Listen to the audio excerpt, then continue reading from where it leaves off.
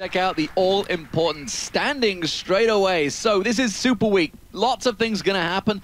20 matches can happen throughout this weekend. It is the final week as well before the playoffs and the promotion all kick off. So top of the league in the standings, it is Gambit. They are currently up there, 18-5, tied with Fnatic, but of course they are 3-1 up in that tie. They obviously, of course, went 2-1 last week, but they did have an all-important loss to SK Gaming. Fnatic, meanwhile, they went 1-1 after that heavy defeat against Evil Geniuses, which you just saw in the highlights. SK Gaming, of course, you saw Ocelot there, how delighted he was to beat Gambit, beat Alexic in that mid lane. Evil Geniuses, meanwhile, they're 12-11. They went 1-1. They had a fantastic win over Fnatic, but the next day it all fell apart and they lost to Giants. And Demon, to me, this is where things really get down to the wire. We have the bottom 4 teams all within 4 games of each other, and anything can really happen during the Super Week.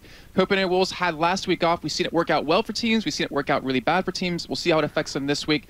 Against Authority and Giants are both tied for that 6th and 7th place, but because Against Authority is 2-1 up in the series, they are in that 6th place position. And Dragonborns, they are out of the running right now for that 7th or 6th place position. But right now, they're looking forward to the relegation matches where they are trying to avoid Meteor Makers.